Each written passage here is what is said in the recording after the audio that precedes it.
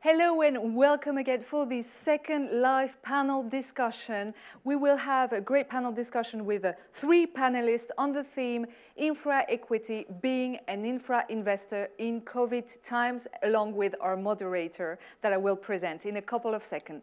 Let me remind you that you have great features on the platform, so do not hesitate to go and watch some panel discussions on demand, the digital library also with podcasts, interviews, and of course, on this live session, like the others, you will be able to ask questions. So check out the box on the right-hand side of your screen. You will have an interactive discussion available for questions that we will actually tackle at the end of this panel. So let me introduce you to this panel. This panel about being an infra investor in COVID times will give us an insight from some selected infrastructure investors who have contributed to this M&A activity over the recent months. And to moderate this panel, please welcome Vincent Berry, who actually runs the infrastructure M&A practice within Natixis Partners in Paris. Vincent, the floor is yours. Thank you, Christina. Good morning, everyone.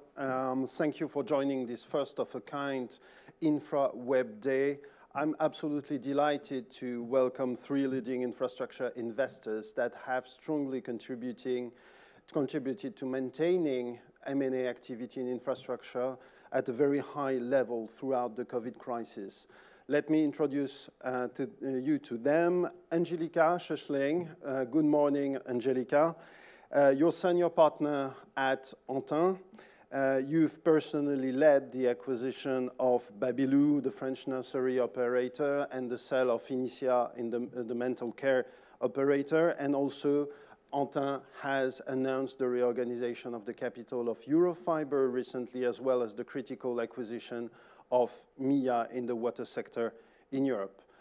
Vincent Policard, good morning. Your partner, co-head of European infrastructure at KKR, also quite active during the COVID period with 2 jumbo transactions, the acquisition of Viridor in the UK, the investment in the last mile network of Telecom Italia, and also you completed the sale of Deutsche Glasfaser just before the lockdown in Germany.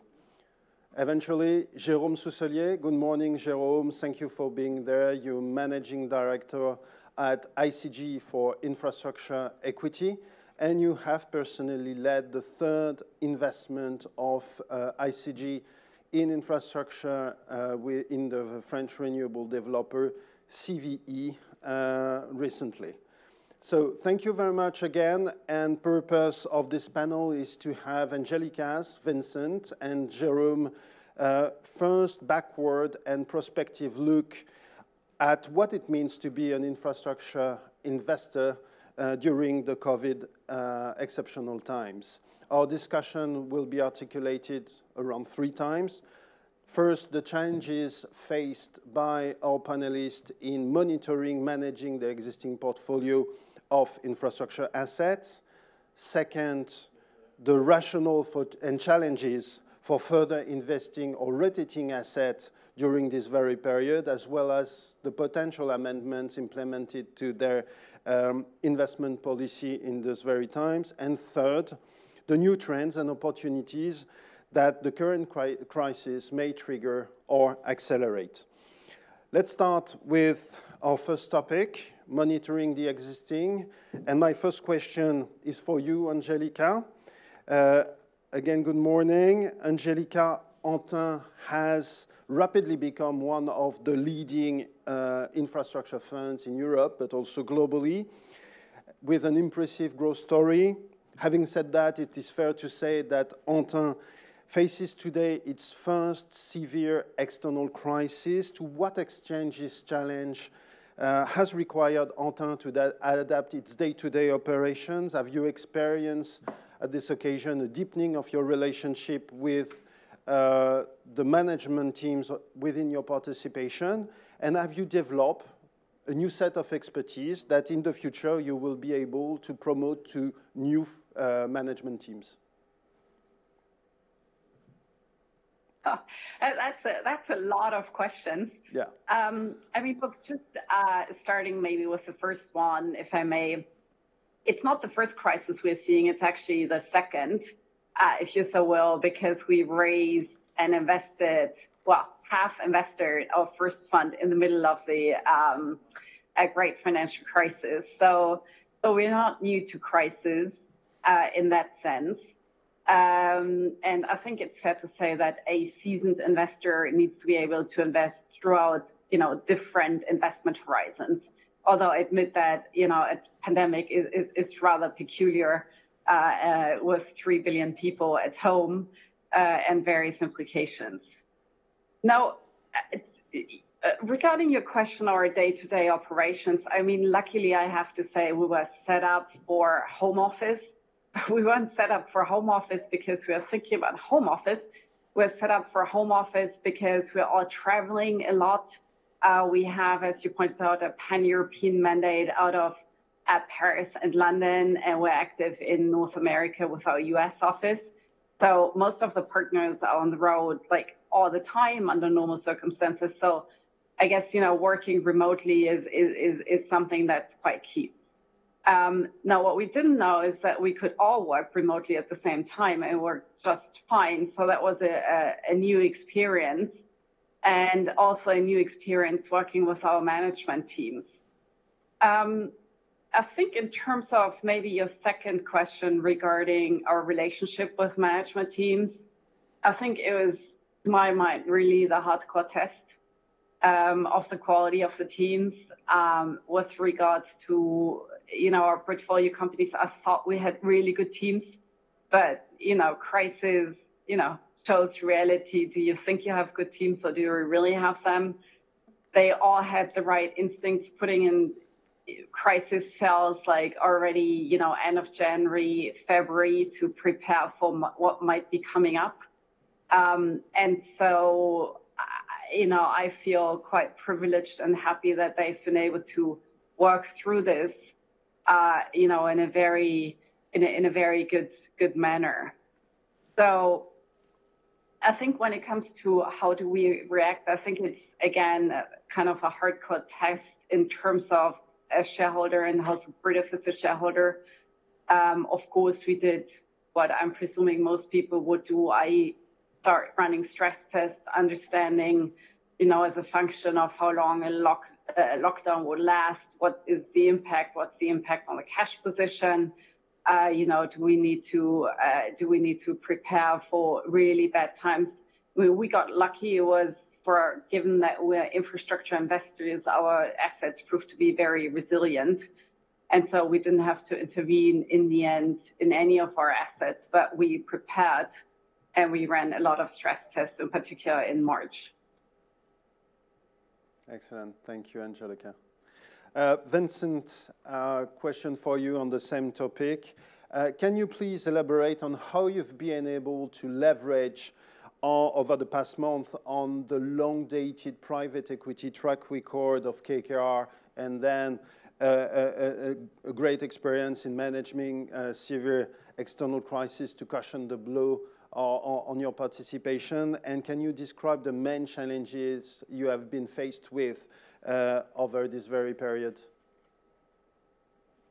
Yeah, I would say the good thing about being KKR, and you alluded to that, is, we have been around for 44 years as a private investor. And so it is not the first crisis or the second for that matter. Unfortunately, we had to go through a lot of those over time. And there is a lot of muscle memory, frankly, that the organization has built around that. In a situation like that, there is a clear playbook at KKR, and we always focus on three things. The first one is really liquidity. Companies survive or die because of cash. It's as simple as that. So liquidity is always the first area of focus. Second, you look for help. And looking for help is outside help, but you have to be very thoughtful about the outside help you get. And we have seen that in this crisis. I think outside help can come with a lot of strings attached. So you really have to understand that. And so the best help you get, frankly, is self-help in situations like that. So, looking at your business, where can you help yourself? Where can you save cash? Where can you take actions very quickly that will help you go through the crisis? And when you have done those two things, the liquidity and the help, and you have played, defense, as my US colleagues like to say, you also focus then on the offense. If you feel, your business is in a good place, then you really try to start looking at what can I do out of that crisis? Are there opportunities that will fall from that? So that's really the playbook. Now, the good thing again about a place like KKR is that in a situation like that, you have a lot of people and a lot of things that can help you. First, we have a lot of teams and resources internally. We have a macro team. Those guys spend all their time thinking about what is happening next to the economy. We have a public affairs team who is really the plug, the connection to public stakeholders, and that's critical in a phase like that. And then obviously we have a big capital markets team that really helps us navigate the liability and the financing side of things. So that's, all the teams that you can leverage internally. The other good thing, frankly, is that as KKR, we are everywhere. We are across all regions, we are across all sectors, and we are frankly across the entire capital structure, equity, debt, and anything in between. And the amount of knowledge, the amount of understanding you get of what is happening, frankly, sitting in Europe and understanding what happened in Asia, and then our US colleagues, frankly, benefited from the experience of the other two regions, is something that is super valuable.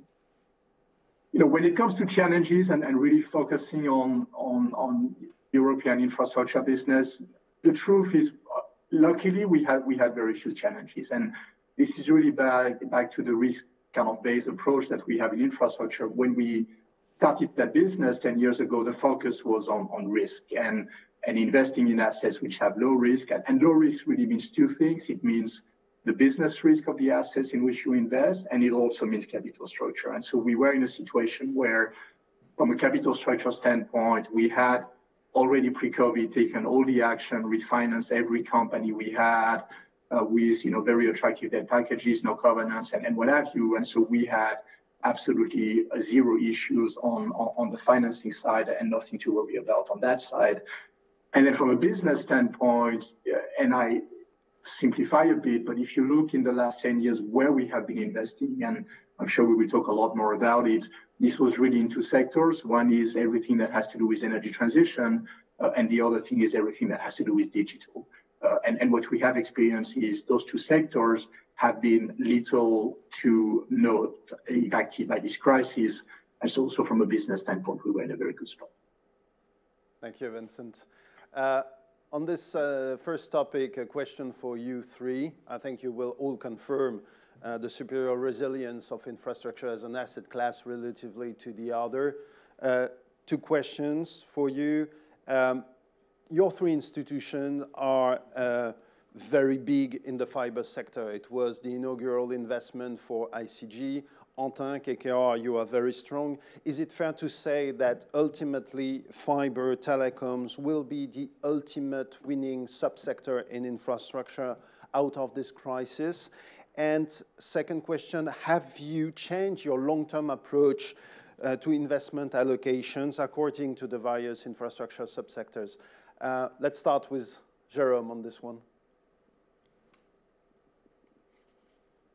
So will fiber be the ultimate winning subsector? I think telecom, you're right, digital is coming very well out of this crisis. Working from home has helped, obviously, but also we can all see the trends that are happening.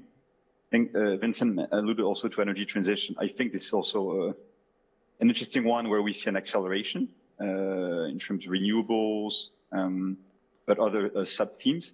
So, which one will be the winning one? I think, both can really coexist because there are two very powerful trends, happening in infrastructure market. And yes, they happen to be incredibly resilient. I think you're right on that. On fiber, yes, we see, data accelerations. When I look, at our first investment, we actually saw the take-ups, number of homes activated on the network increase throughout the crisis as people work from home. We see also increased data usage, higher VOD, but you can see that the trends are accelerating from that respect. On your question about long-term investment allocation, tricky one because obviously transport is a sector that has been impacted, with the obvious one being airports. But you will also have mobility needs where there's still a lot of investments required. If you look, at aging rolling stocks, for example, but you can take a few other subsectors.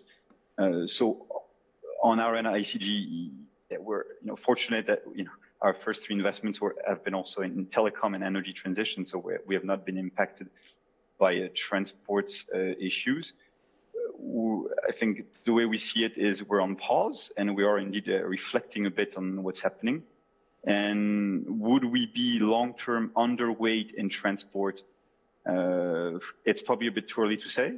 I would say probably, but to be seen on a case-by-case basis. We'd look at very specific assets within that space to see that they have, the resilient characteristics that we would want to see. Thank you. Angelika, on the same topic, your personal views?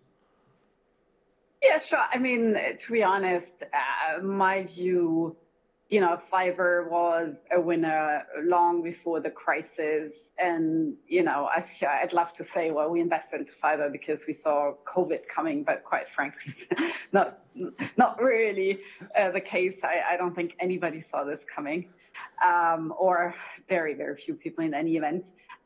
Why did we invest into fiber? We invested into fiber because we're in an industrial revolution.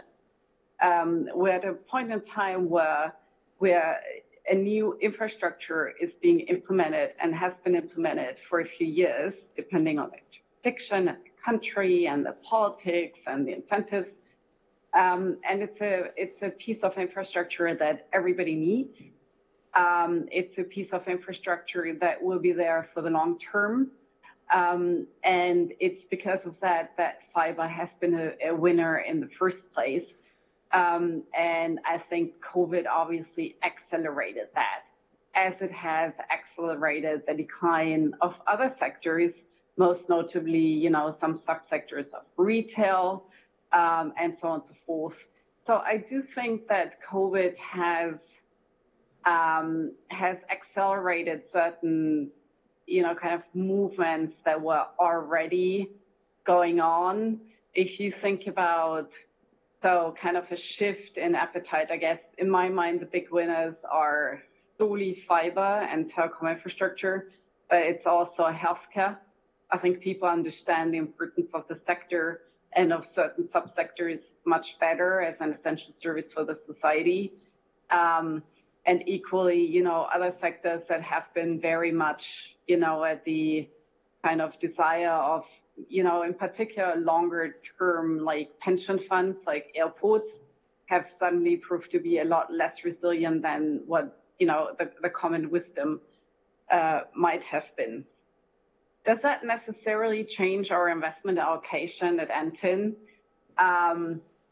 You know, we've basically had a strategy which is unchanged since inception. I don't think we'll be changing it. And so we'll continue to construct a well-balanced portfolio across our core sectors. But what is sure, it does increase the appetite for certain subsectors. Thank you. Vincent, something to add? Very quickly, you know, quite similar views. I talked about our risk-based approach, you know, and risk-based for us meant how correlated in the end is a business to the economic cycle, to the flows of people and goods.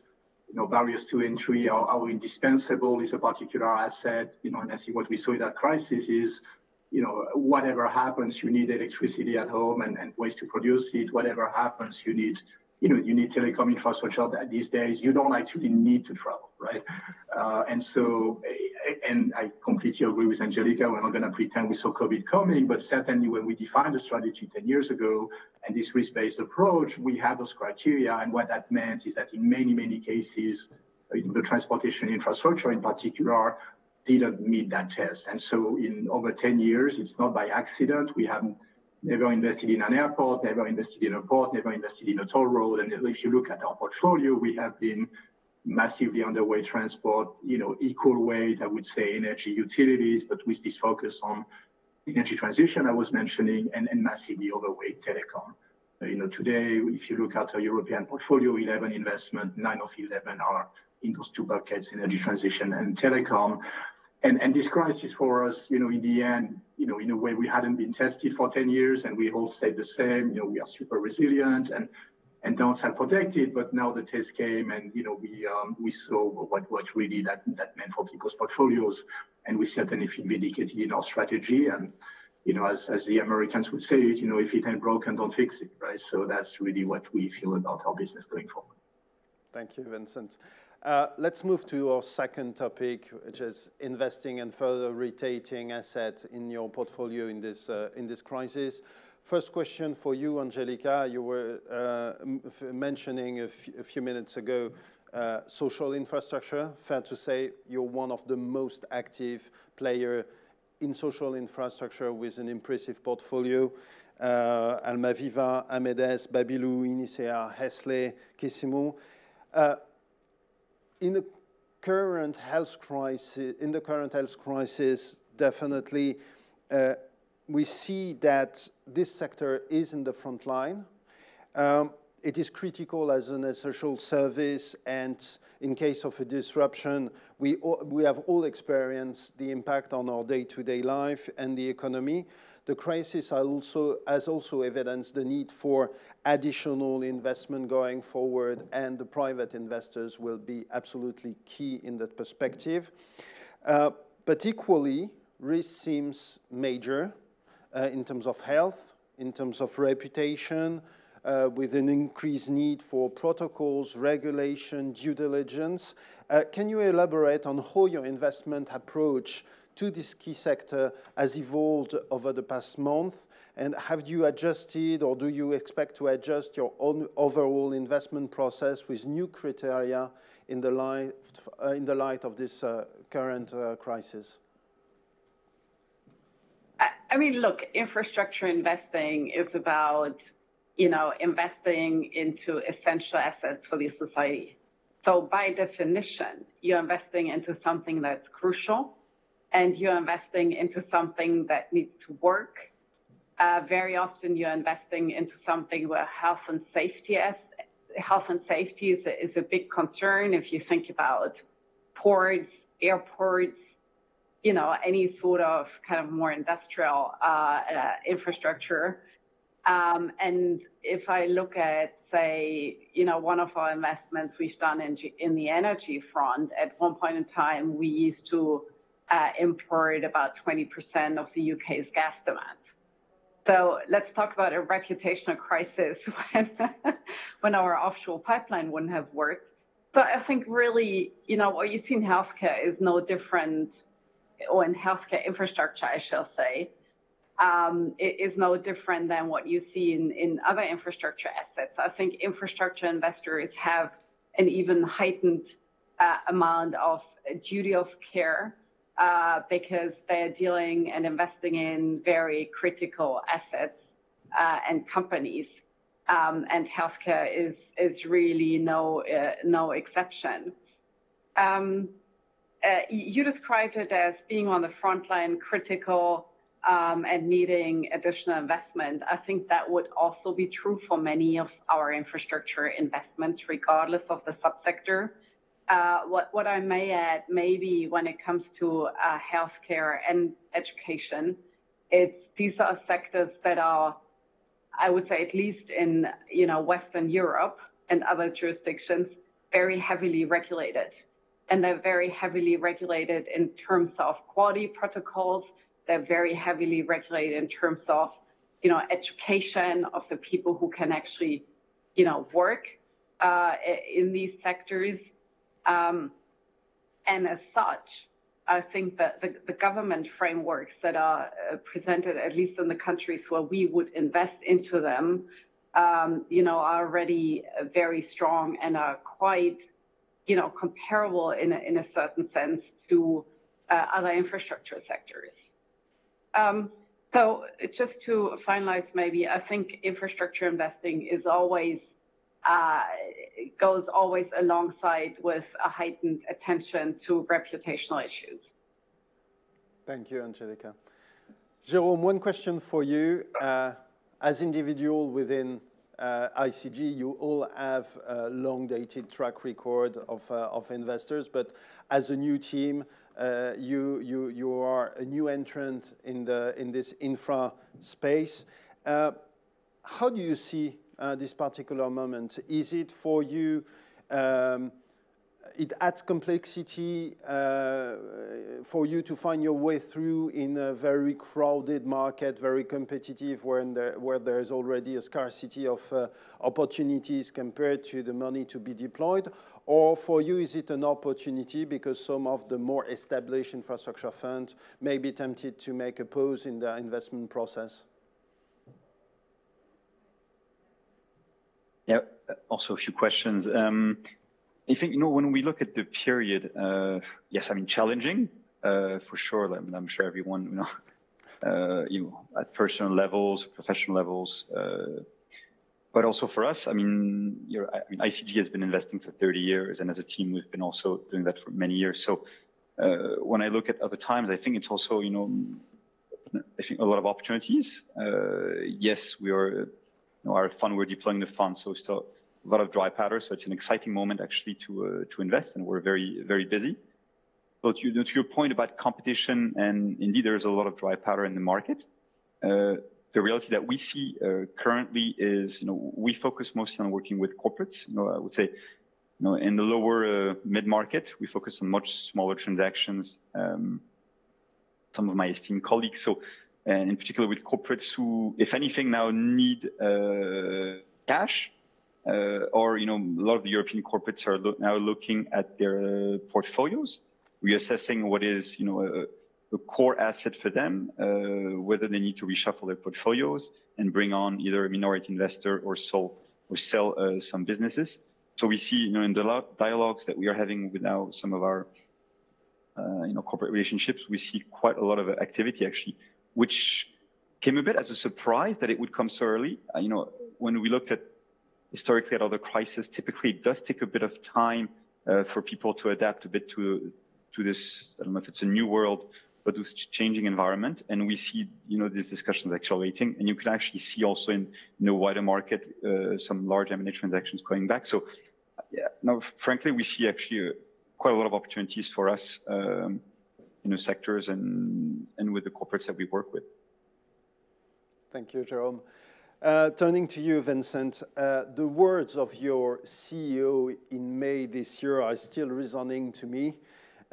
He said, "We will use this crisis to grow aggressively," explicitly referring to an increased use of your impressive balance sheet as a differentiating factor, and also pointing out at crisis time as the moment to be on the ground in order to foster development. Can you elaborate on your strategy and what is deemed to change in practical terms in the short term?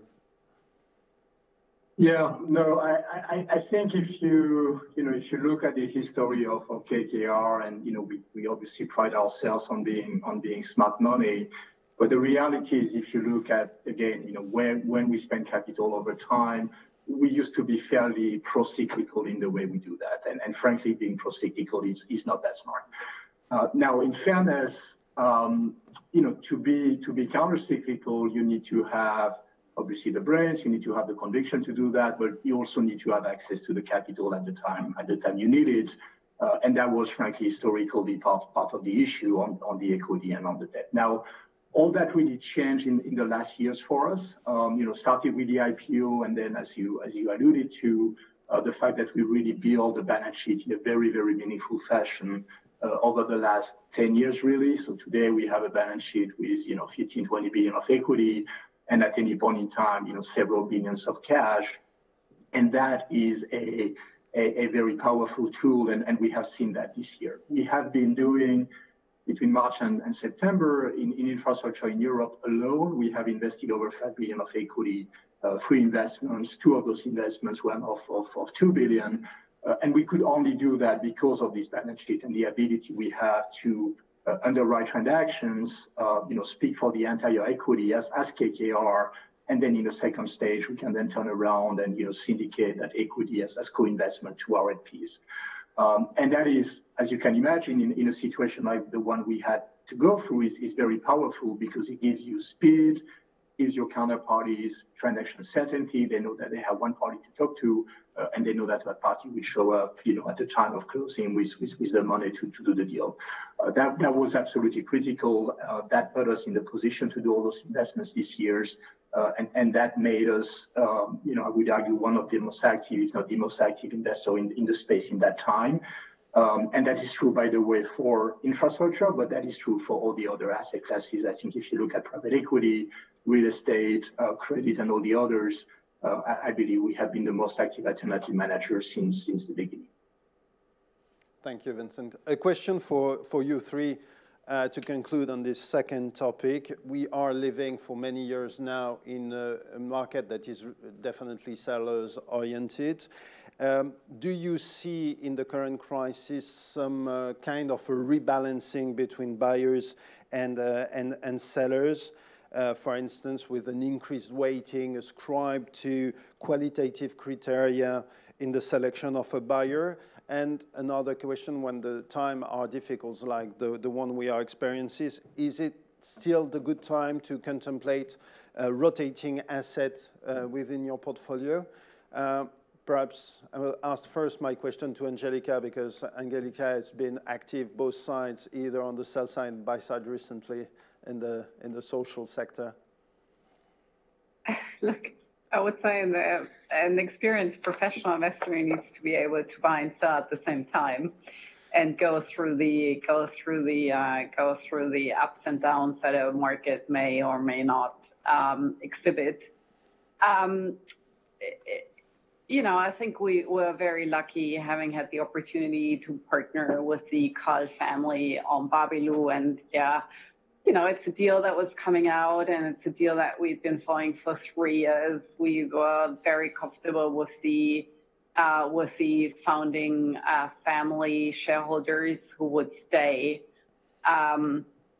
And so we did this this acquisition, sorry. The same is true for the acquisition we did in the water sector, which is basically a partnership with an existing management team in a sector that we feel to be quite resilient. So we're very pleased about those 2 add-ons we did effectively over the summer. In terms of selling assets, so we got approached by a strategic for one of our assets with a very high interest level. And so we looked into this very seriously. And on the final situation, a reorganization of a capital structure that was driven by a need of additional add-on capital to grow. We've talked a lot about fiber, and we are very pleased about doing this transaction, because it just allows the company to further develop, you know, the rapid pace it has been doing over the last years. Thank you, Angelika. So for situations, for a little bit different ways of looking at things, but you know, I think it's for me it's a detriment to the resilience of the infrastructure world. Thank you, Angelika. Jérôme, your views? Yeah, you mentioned rebalancing. It's an interesting word. I think we're seeing 2 things. I mean, you know, in terms of the deals that we're looking at. First, in terms of sectors, I think clearly on the transport side, you see less activity. No surprise to anyone. How long that's going to last, difficult to see, you know, given what we're seeing now with COVID, with the second waves, but less activity. So you're seeing more probably deals, obviously, on the telecom and the energy side, and so hence probably all that dry powder chasing maybe fewer opportunities. But at the same time, and that's where it gets quite interesting, you actually see quite a lot of a bilateral situation. So, you know, when we look at our last investment and so some of the opportunities that we're looking at, we see sellers more open to having these sorts of discussions. I think it's linked to maybe, you know, uncertainties on, you know, who has the capital and the ability to deliver in these times where we're still with a lot of uncertainties. So you're seeing a bit more of these subjective elements that are, I think, quite important also when you're talking about deal making. It's not only about, you know, putting a price, it's also about, you know, delivering. When you're talking, you know, so partnering with corporates, you have to be there for the long run and the ability to structure this transaction. So I think you see a bit these 2 elements that go in diverging ways, which is a bit new to the period. So yes, you see some rebalancing, but maybe not the one that everyone would have expected. Thank you, Jérôme. Vincent? Yeah, I mean, on sellers and buyers market, I mean, I'm the first one to say, look, there is way too much equity and capital in infrastructure. I mean, if you think about it, you have about, you know, 200 billion of dry powder in funds. You probably can double that number with direct investors. So, you know, clearly a lot of capital out there, no question.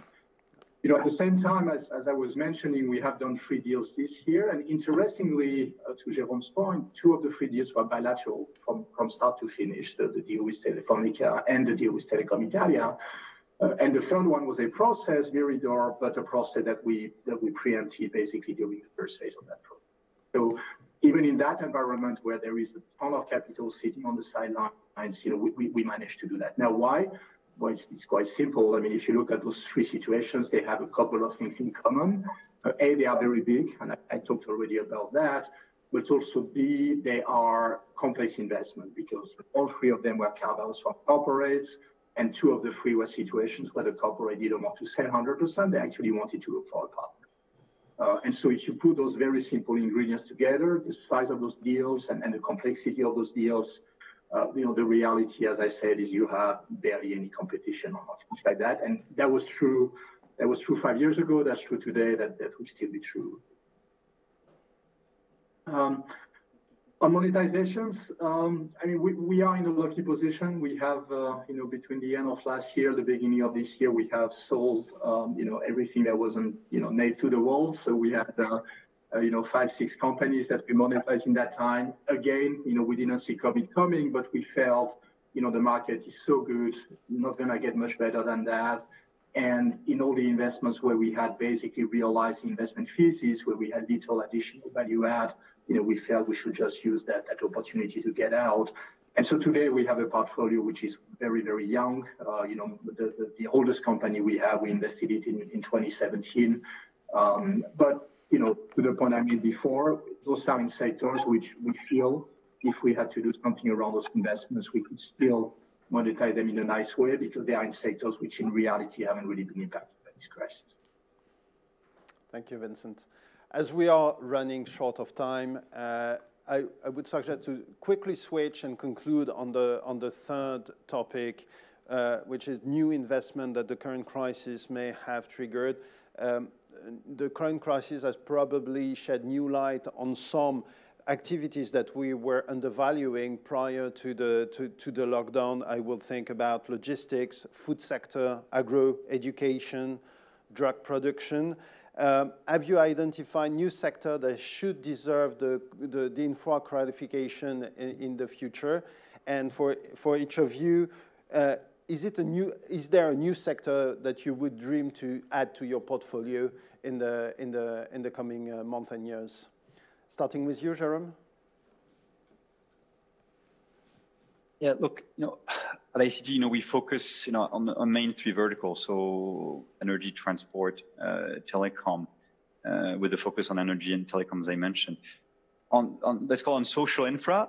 I think, we have been staying away from this and a bit more prudent, maybe, because we still consider, when we look at dimension infrastructure, we need also hard assets, really have physical assets. So that's why we have a bit stayed away. In terms of the new sectors, I think, what will eventually be coming, probably subsectors like linked to mobility and electric vehicles in particular.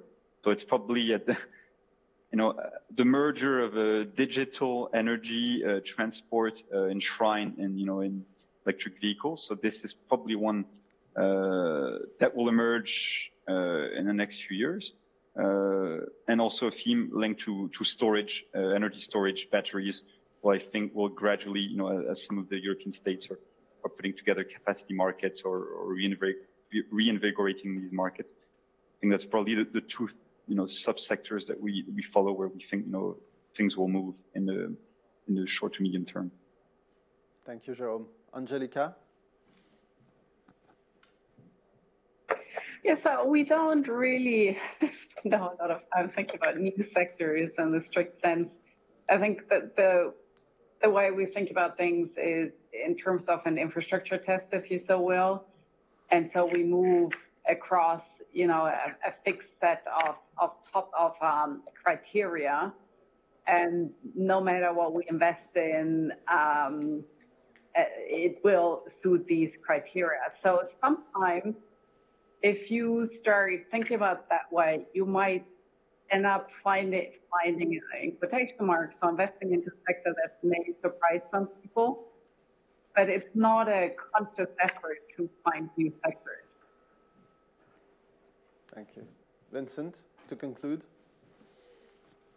Yeah, I mean, as I said, part of the job is always to, find opportunities before others get quite aware of that. I would say the one thing we spend quite a bit of time on, we talked about energy transition quite a bit.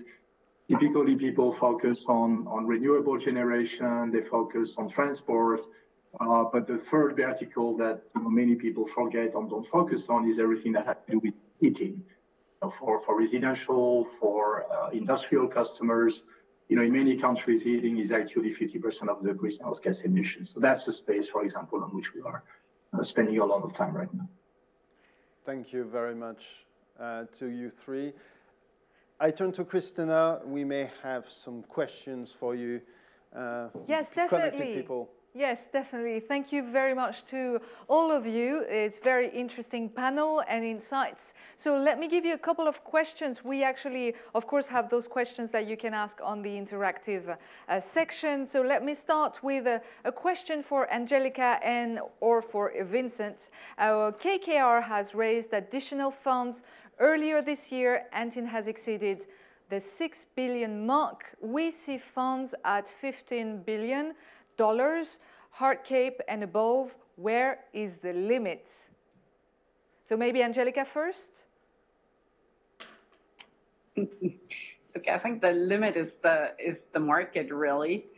When you raise funds, your strategy defines your market segment, defines the size of your market, defines the size of your fund. So I do think that, all things being equal, Fund 5, which will be the follow-on fund, will be larger than 6.5 billion. But for right now, we're very happy investing our fourth fund. And then we'll see what the market does. Vincent, would you like to add something? Yeah, I mean, at KKR, we have quite a simple philosophy on those things. The limit is your ability to invest the money well. And so in every situation, we will always ask ourselves, not so much how much money is out there, can I raise 15, 20, 500 billion? The question is, what am I comfortable investing in a way that is going to please my investors? Because we know that you can not replicate that trick many times. Clearly, there is a lot of appetite today, and because we have been expanding our investment horizon, we have been growing the size of our funds as well, but we will do that in a prudent way in the future, because you have each and every time to deliver performance. That's it. We have another question about fiber. Will fiber actually be competing with 5G? Jérôme, maybe? Sure. Will it compete? We think both technologies are actually quite complementary. Now, if you go a little bit into the details, effectively, especially when you're in urban centers, well, first, in order to get 5G, all the mobile towers will have to be fibered. It's also a matter of how much people use the same bandwidth. And so you do need both technologies. And when you look at it, actually, even in more rural areas, it can be actually then a lot of cases, well, first, you probably don't need 5G everywhere anyway. And then fiber is actually cheaper in quite a lot of places as opposed to installing all these 5G antennas everywhere. Another question for all of you. Where have you seen market correction and further pricing compression as a result of COVID?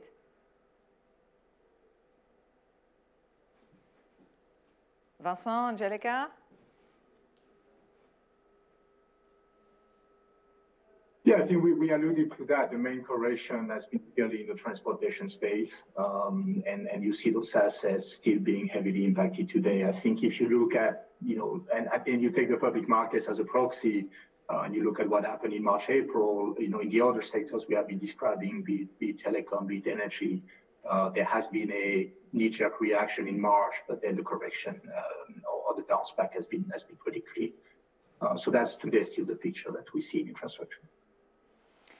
Another question, any views on the airport sector? Any exposure there from any of the panelists? No. I think we all plead non-guilty on that one. Lucky you.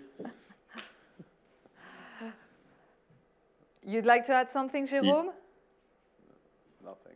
No, I was also seeing Vincent laugh, but yes, no exposure. And yeah, look, I'm not sure, I don't have a crystal ball, but given what's happening with the second and third waves, yeah, I would say it's going to get tough stuff for airports, at least for another year. And then the big question is, will people adapt their needs? I think someone mentioned earlier that travel is not essential. Look, we're doing this conference now, thanks to fiber. So, would people actually come physically to the next one, even when airports are back on? Not so sure. Well, I have another question for you, Jérôme. Apparently, you're very popular here. You've analyzed signed and closed an investment in the renewable space right into the COVID crisis. Well done, actually, with first tangible impacts on some industry metrics. What are your long-term assumptions? Obviously, I can't disclose all that. No, but more seriously. No, look, one thing we looked at in quite detail was indeed liquidity, and to make sure that, throughout our investment period, liquidity will be there. And that means also in some refinancing assumptions. As most people know, renewables, you can have long-term leverage. And so we have been very prudent from that perspective, probably more than we would have been 6 months ago, I have to say. Looking at rates, looking also at quantums of debt that we would put on any individual power plant. So I think, when we look at it long term, that's the one thing that where we have adapted to in a post-COVID world, that potentially the financing markets may not be open, in some windows, and that we have to adjust for that. Well, thank you very much to all of you. That was a great, very interesting, actually, panel. Thank you also to our moderator. And let's now give you some information about what's next just in a few minutes. We are going to have a next, actually, keynote speaker that will talk about the role of natural gas assets in the transition from fossil fuel-centric to low-carbon energy and economic. This will be at 45. In the meantime, do not hesitate actually to check out the platform. You can also do some networking if you just connect to any participants that you'd like. And of course, check out the digital library, the panels on demand. Everything is really made on the platform. You do not have to leave the place. So see you there at 45 for our next keynote. Thank you.